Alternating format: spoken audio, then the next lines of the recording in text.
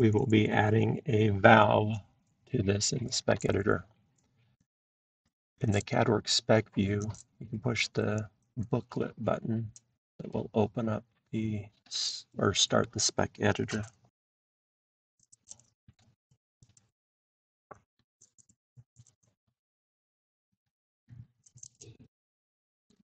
Usually we do want to update the project from this catalog, so you can push yes on that.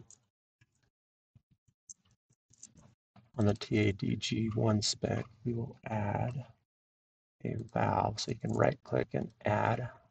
It should give you a valve, or you can select valve. Put in a gate valve. You have to choose which data table. We're going to put in a threaded valve,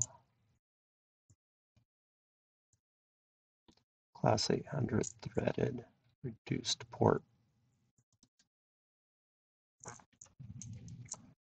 And if you want to put some TopWorks, you can select your TopWorks. We'll use the default gate for an 800-pound threaded valve for this 800-pound threaded valve. You just type in the description.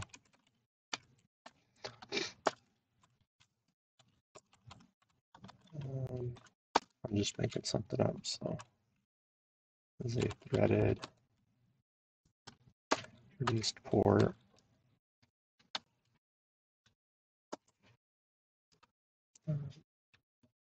A15. The description should match the spec. Make sure you hit the add button here. It should add your valve. The valves, you'll see our new valve is added. If you want to make a change to it, we will give it a short description. You have to hit the apply button for any changes you make in this area. Then you exit, save, and you have to refresh or reload the PRJ file for your gate valve to show up.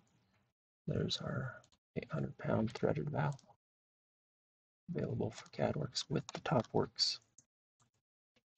I will go get your booklet and go delete it since that does not make sense in this spec.